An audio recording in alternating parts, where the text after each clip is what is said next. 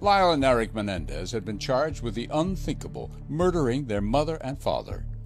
Alicia Hertz, their former neighbor and teacher, recalled two young boys whose parents seemed formidable, even to adults.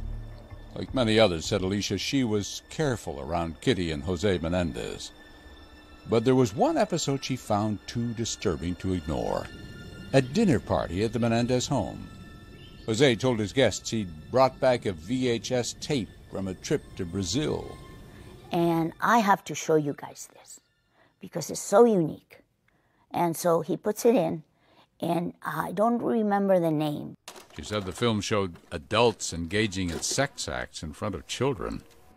And we saw a few seconds of it, a few minutes, and we made excuses. A lot of us stood up and said, we have to leave. We couldn't stand to see it, to watch it. But Jose found this engaging. Hysterically funny. These stories of the Menendez family had been buried for years. Here we go, guys. Until the sons were charged with murder. And she signed on to defend them. Veteran criminal defense attorney Leslie Abramson, known for her brash style in the courtroom and with the press. You want that? That's what you get today.